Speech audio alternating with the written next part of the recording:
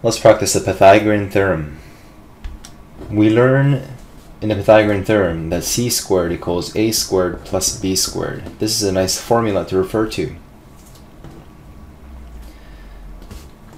Pythagorean Theorem works when you have a right triangle.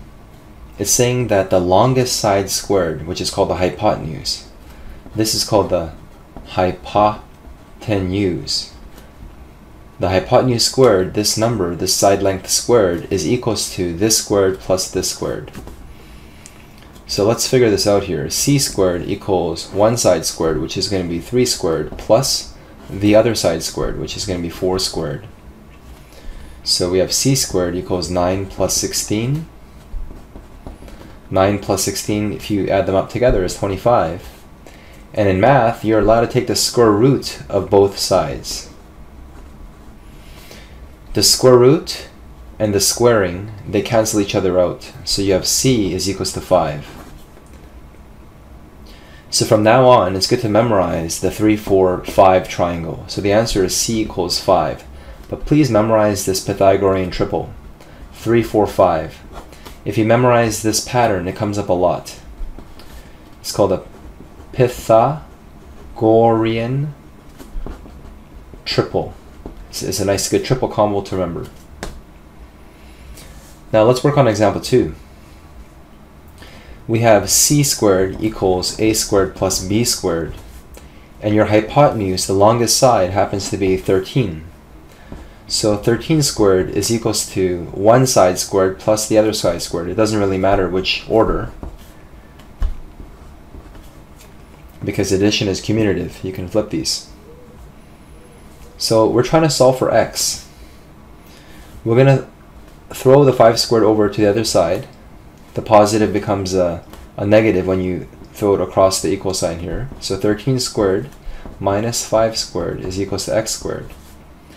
What's 13 times 13? You can work it out. It's 169. What's 5 times 5? It's 25 equals x squared. What's 169 minus 25? It's 144. So 144 is equals to x squared. And then you take the square root of both sides. What times what is 144? The answer is 12. So as you can see, this is a nice special triangle. It's also a Pythagorean triple, 5, 12, 13. Please make sure that the biggest side is going to be the hypotenuse. If this was 5, 13, 12, something would be wrong because the hypotenuse must be across the right angle, the longest side. Okay, so the first example we did, we solved for the hypotenuse. The second example, we solved for a side length. It's called a leg, a triangle leg. And now, let's try this example. How is it different? Recall that c squared equals a squared plus b squared. This is the hypotenuse. It's the longest side that's across the right angle. We have 2 squared is equals to a squared plus 1 squared. And we're trying to solve for a. It doesn't really matter what variable letter this is. It could be a, b, c, p, q, r, x, y, z. It's fine. So we're going to subtract both sides by 1 squared. So what happens is when you throw this over, it becomes the positive becomes a negative. 2 times 2 is 4. 1 times 1 is 1. 4 minus 1 is 3. And then we're going to simply square root both sides. So a is equals to root 3. This here is an exact answer. If you really want to use your calculator,